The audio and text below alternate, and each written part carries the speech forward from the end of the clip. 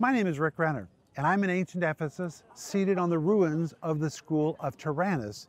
The School of Tyrannus is referred to in Acts 19, verse 9. It was a lecture hall where the Apostle Paul taught the Bible every day for years while he was in Ephesus.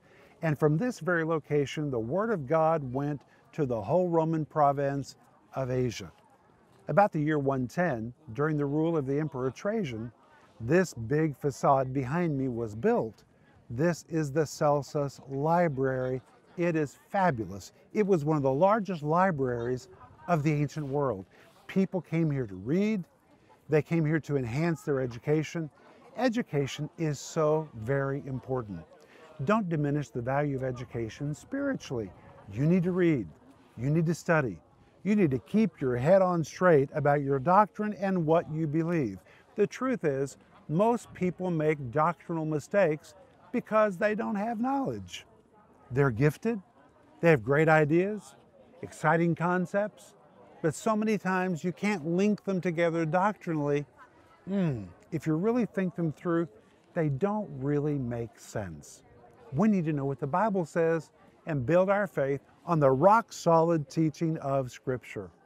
The Apostle Paul told us that the reason most people make doctrinal mistakes is because they just don't know the Bible. Listen to what he said in 1 Timothy chapter 1, verse 6 and 7. He says, "From which some having swerved have turned aside unto vain jangling." He says they've swerved from right doctrine, desiring to be teachers of the law. Now listen to this, understanding neither what they say nor whereof they affirm. So many times people are masterful teachers, motivational speakers. They're really gifted in that way, but mentally they lack a lot of information. We need to know the Scriptures. We need to use our brains. God gave us minds, and God wants us to love Him with all of our mind. As we study the Word of God, we need to know what we're talking about and see that our faith is established on a rock-solid foundation.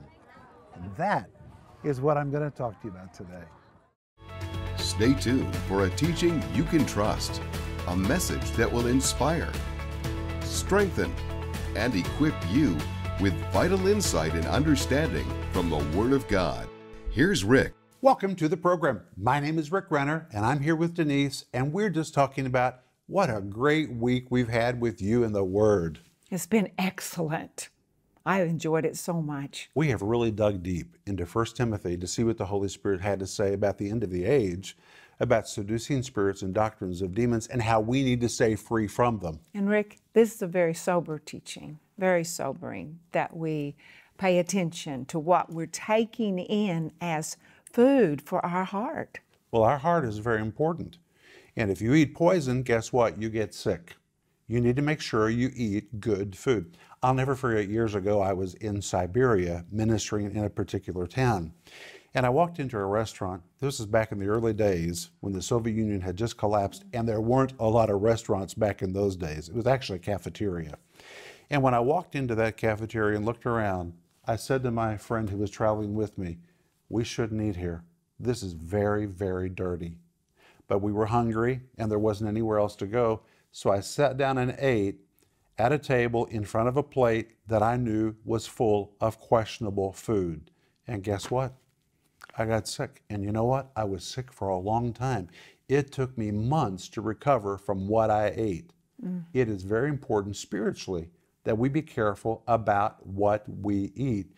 We need to keep our heads on straight, especially in this age when there's a lot of strange things being taught. We need to stick with Scripture.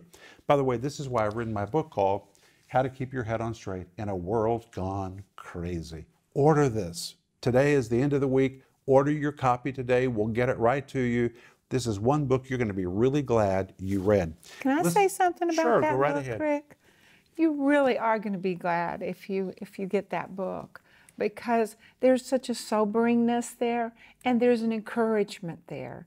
Because I know as you watch the news, as you hear what's going on, that it can become so disheartening and sometimes frightening. And when you read a book like this, it it encourages you, and it grounds you in the Word of God. And of course, that brings great security. Listen to what Rodney Howard Brown said about this book. I sent the book to several leaders that are my friends because I wanted them to tell me truthfully, what do you think of this book? I really wanted to know, so they began to answer me, and they answered me and answered me and answered me, and this response really blessed me. Listen to this. We cannot allow popular culture to influence, nor can we allow false doctrine to invade the church. And Rick spells out the solution in this book. We need a mighty move of the Holy Spirit and the establishment of sound doctrine for the foundation of the church.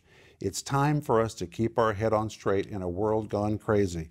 Thank you, Rick, for laying out the blueprint for the last day church to get back on track. If not, judgment will be the result. Rodney Howard Brown. That blessed me so much. Anyway, I know you're going to be blessed by it too. And we're also offering you the series by the same title. It's 15 parts, comes in multiple formats, called How to Keep Your Head on Straight in a World Gone Crazy. Order your copy today. You can get it on our website. But today we're going to return to 1 Timothy chapter 1. And today, Denise, we're going to skip our anchor verse and we're going to go right to verse 3. Okay. Are you ready? I'm ready. Are you ready? I hope you have your Bible.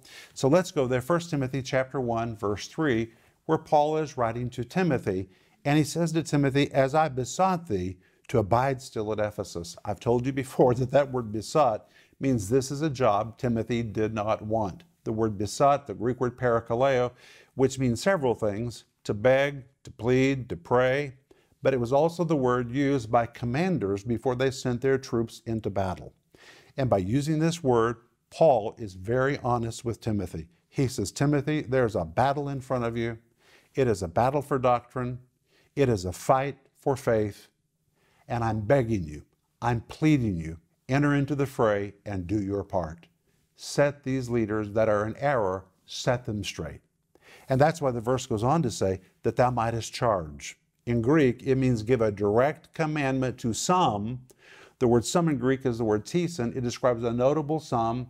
Even if it was a smaller group, it was a group that had a lot of influence. And he said, I want you to command these that are some, these with influence, that they teach no other doctrine. No other doctrine, a compound of two Greek words, the word heteros, which means something of a different kind or something of a different sort. The word didaskalos, which is the Greek word for masterful teaching or doctrine. But when you compound these two words together, it's not just didaskalos, it's not just doctrine, but it's doctrine that is heteros. It's of a different kind. It's of a different sort. There's something wrong with it. It's been twisted. It's been modified. It no longer matches the authentic teaching of Scripture. Now, why do people get into error? Why do people get into error? I think it's a very important question. And I've called today's teaching Sincerely Wrong.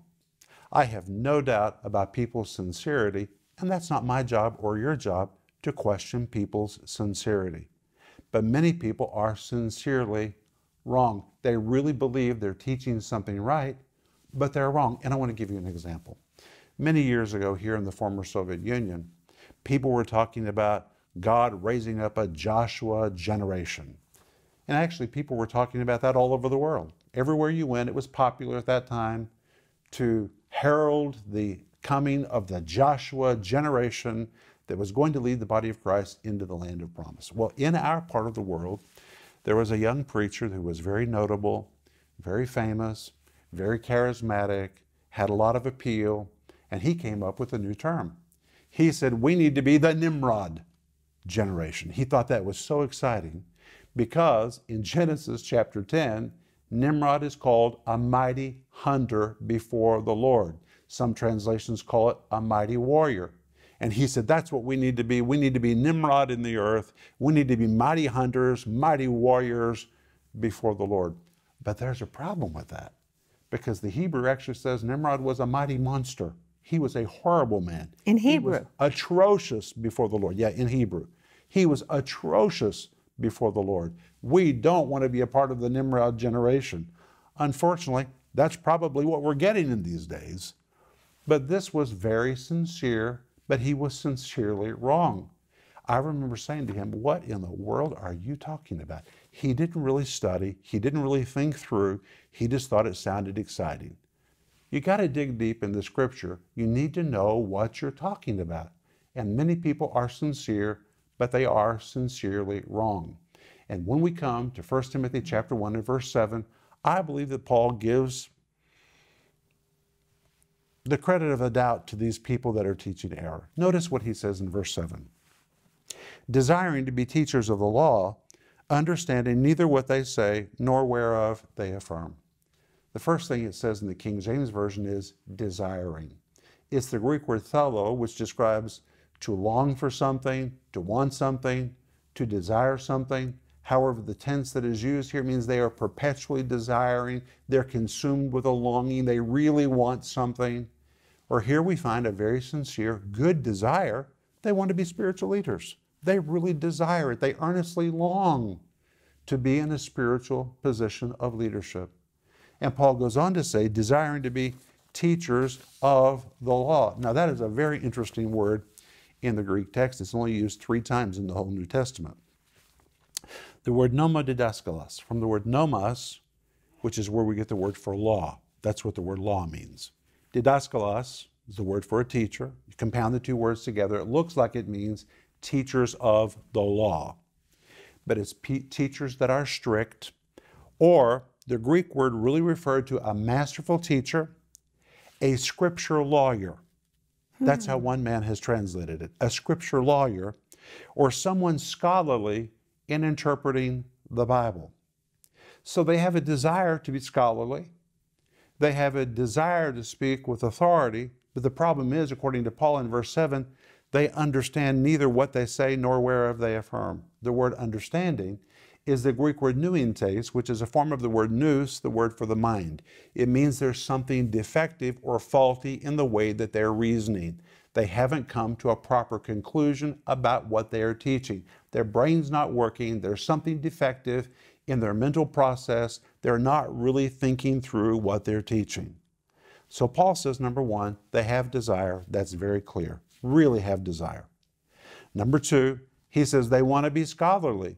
But number 3, there's something defective in the way they're reasoning about the scriptures. He says, understanding neither what they say nor whereof they affirm. He says, understanding neither what they say. What they say in Greek is the word legusin, what they're habitually saying, what they're purporting, what they're promoting, neither whereof they affirm. The word affirm means what they're trying to establish. So they're trying to establish a truth, a new idea, a new concept, but it has no roots. It has no foundation. That's the problem today. With people trying to teach that there's no hell, they're trying to do away with hell. They think they have scriptures for that. They don't. They don't have any foundation for that. There's something defective in that kind of thinking. Follow it all the way through to its logical conclusion. Or people today that are trying to do away with sin, they're saying you don't even need to repent of sin. A lot of people today are teaching you don't even need to repent once you become a Christian, that repentance is finished. There's no more need for repentance. Well, you know what? I know people who teach that are very sincere, but they are very sincerely wrong. They're just wrong. Or some of the teaching we're hearing today about grace, it is so far off track, but you would have to be very sincere to teach some of that stuff. You'd have to be very gullible to teach some of what's being taught. I know of one particular minister, I can't even listen to that person anymore. That person has gone so far off track, but I know the person's sincere. I know they're sincere. But from what they're teaching, it tells me they don't really know the Bible. Because if you know the Bible, you can't teach some of this nonsense. The Bible gives you a foundation. It gives you a foundation. And this leads us to our next verse today, which is Hebrews chapter 5, verse 12. So let's go there. Hebrews chapter 5, verse 12, where the writer of Hebrews was describing this exact scenario. People who should have been further along spiritually, but they weren't established in the Bible. And he addresses it in Hebrews chapter 5, beginning in verse 12. Look at it. For when for the time you ought to be teachers, you have need that one teach you again, which be the first principles of the oracles of God, and are become such as have need of milk and not of strong meat. Look at the first of that verse. For when for the time you ought to be teachers. The word ought is the word a fellow. It describes an obligation, a duty, really a moral duty. A better translation would be, by now, you are obligated to be teachers. After everything you've seen, after everything you've heard, after all the material that is available for you to read, my goodness, you by this time ought to be a teacher. The word teacher is the word didaskaloi, the plural form of didaskalos, which is the New Testament equivalent of a masterful teacher or a rabbi. So the writer of Hebrews says, my goodness, you have heard so much. So much information has been available to you. You've sat under such good ministry. You've read so many books.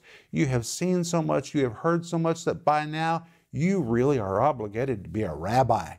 You should be masterful in your understanding. Isn't that amazing? Then he goes on to say, but you have need that one teach you again, which be the first principles of the oracles of God. Every word in the Bible is important, and this word need is very important. It's the Greek word krein. It describes a deficit. He's identifying a deficit in their life. He says, you lack real understanding of the foundations. You have a spiritual deficit, and you need someone to teach you. The word teach in this verse is the word didasko, the same Greek word that was used to describe a teacher who would sit right by a student, and that teacher would teach the student. It's the equivalent of saying, listen, by this time, you ought, the Greek word a fellow, you have a moral obligation. It ought to be a fact by now. After all you've heard, after all you've seen, you ought to be a didaskaloi, you ought to be a masterful teacher, you ought to be a rabbi after everything you've heard and everything you've seen, everything you've read, but instead you have need, a real deficit, that someone teach you, and here's what it means. You need somebody to take you to school. You need somebody to take you to school. Now, when I was a child, I had a hard time learning to write. Isn't that funny? Because today I'm a writer. I mean, I write and write and write. But I had such a hard time reading. I thought I would never get out of the first grade. I was so confused trying to learn how to read. You know what my confusion was? Denise, I don't know if I've ever told you this. Back in those days, the big book we used was Fun with Dick and Jane. Dick and Jane. And in the story of Dick and Jane, there was Dick, there was Jane, And there was their dogs, Sally, and there was Spot. there was Puff, and there was Spot. Well, I thought there was one more person. Because it said Dick and Jane, I thought there was a character in the story called Anne. And every time I saw the word and, I thought it was describing a person. I thought it was Dick, it was Anne, and it was Jane, and then it was Anne again, and then it was Spot, and then it was Anne again, and it was Puff. And I was so confused. And not only that, I had a hard time learning how to actually write my letters. That's why I have a callus on my finger to this day. I have a callus right here to this day. I'm left-handed. I would sit at my desk. I would press that pencil, trying so hard to write those letters and form those letters. And I can remember my teacher standing at my side, helping me, saying, Ricky, you can do this. Let's get it right. She would read with me, Dick and Jane. Rick, that's not a person. She was trying to establish me to help me understand the basics of English. Well, now, take that same idea into this verse. This verse says, these people are trying to be profoundly spiritual and deep before they've been established in the elementary principles. He says, you have need, crayon, we've identified a deficit, you need to go back to first grade, you need someone to come alongside of you and establish you in what he calls in this verse, the first principles. The word first is the Greek word arches. It describes that which is first or that which is elementary. The word principles is the Greek word stoichein. The word stoichein describes fundamentals, rudimentary knowledge. And in this verse, the writer of Hebrews says to his readers and to you and me, hey, before you try to be too deep, make sure you know your ABCs. I was saying to Denise before we filmed the program today, a lot of people are sincere. They have a gift to preach, a gift to teach. I mean, they really are charismatic, and wow, people are just drawn to them, so they're quickly promoted. before they know the ABCs of doctrine. And that's why they make mistakes. Somebody might say, well, but they're sincere, they're called. That's wonderful. But let me ask you a question. If you know a child who says, I want to be a surgeon, do you immediately give them a scalpel and tell them to begin operating on people? Or do you tell them first they have to finish their education and they have to go to school and learn something about the human body and learn how to operate? Of course, they have to learn. You would never send a child into an operating room with a scalpel who hasn't been taught the basics about surgery. And what we have unfortunately done in the church is we've elevated giftings and personality before people were trained to really understand Scripture. And that's why they're making mistakes. They don't know the ABCs. That's not a criticism. That's just a fact. That's just a fact. And by the way, right now I'm offering you my study guide in my series called Foundations of Faith, What You Need to Know to Become a Mature Believer. You need to know these things. And if you feel like you have a deficit in your understanding of basic Bible doctrine, order this. It's on our website along with everything else on our website. But the writer of Hebrews says you have need that someone teach you again what be the first principles of the oracles of God.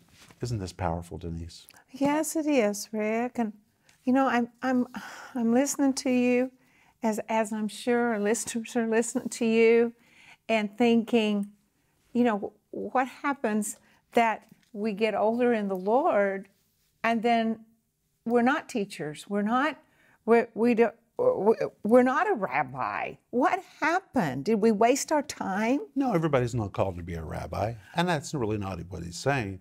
But he's saying by now you ought to know a lot. He's not really saying everybody's supposed to teach. He's just saying with everything you've heard, my goodness, you could be a rabbi by now, or you should be. We've heard a lot, especially the church in the Western world. My goodness, we are accountable for so much. We have heard so much. But many people lack a deficit because they've not been established in the bare basics. The bare basics are really important. Anyway, we're out of time, but this has been good today. Very good. Really good. If we can pray for you, be sure to let us know. But Denise and I will be back in just a moment, and we're going to pray for you. The world is changing. In fact, it's more than changed. It's gone crazy. We are living in a world where faith is questioned and sin is welcome, where people seem to have lost their minds about what is right and wrong. It seems truth has been turned upside down. In Rick Renner's new book, How to Keep Your Head On Straight in a World Gone Crazy, Rick reveals the disastrous consequences of a society in spiritual and moral collapse. In this book, you'll discover what Christians need to be doing to stay out of the chaos and anchor to truth. You'll learn how to stay sensitive to the Holy Spirit, discern right and wrong teaching, how to be grounded in prayer, and how to be spiritually prepared for living in victory in these last days. Leading ministers from around the world are calling this book essential for every believer. And right now, it's available for just $15, online and in stores wherever books are sold. You can also order the 15-part teaching series when you call or go online right now. Rick takes you deep into New Testament prophecies about the end of the age and what you need to do to sail successfully through turbulent end-time waters. Available in digital or physical formats starting at just $24. Get the book, How to Keep Your Head On Straight in a World Gone Crazy, for just $15, online and in stores wherever books are sold. And don't miss this powerful teaching series. Call now, 1-800-742-5593, or go to renner.org to order. Get yours today. My name is Joel Renner, coming to you from Moscow, Russia. And I want to say thank you for watching today, and thank you for your support. It's because of ministry partners like you that we're able to distribute quality Bible teaching around the world. And because of your support, we're not only able to air these programs by television, we're also able to translate Christian books into other languages. Because of your financial support, people in areas who have no Christian teaching of any kind, in places where getting a Bible is very difficult, we have been able to distribute millions of these Christian teachings around the world. The Bible says if you know the truth, it will set you free. And we have seen this happen over and over again. We have received thousands of testimonies of how these books we've distributed have dramatically changed people's lives. This is all because of the generous support of our partners like you. will you consider joining this vision today? Would you consider becoming a partner with us right now? When you do, your help allows us to reach more people quality Bible teaching from God's Word. With your help together, we can take the gospel of Christ both to the nearby world and to the ends of the earth. That's the vision. Your gift of any size will support these essential and urgent work of getting the Bible and Christian resources into the hands of people who don't have access to it. Please call right now 1-800-742-5593 or go online to Renner.org. Through your generous support, we can continue to make a huge difference in people's lives.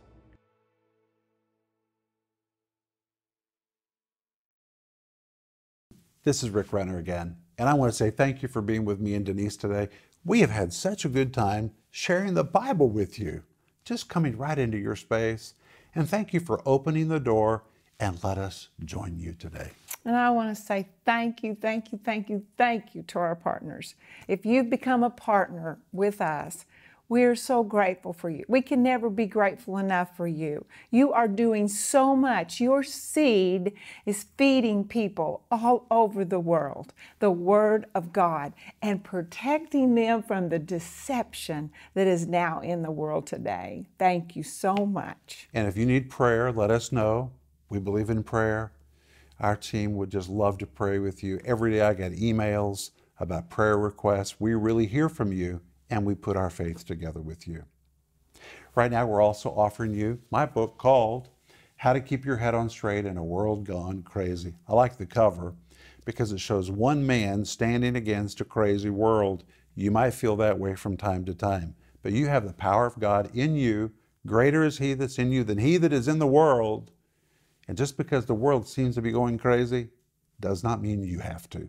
You can keep your head on straight in a world gone crazy. This book will help you do it.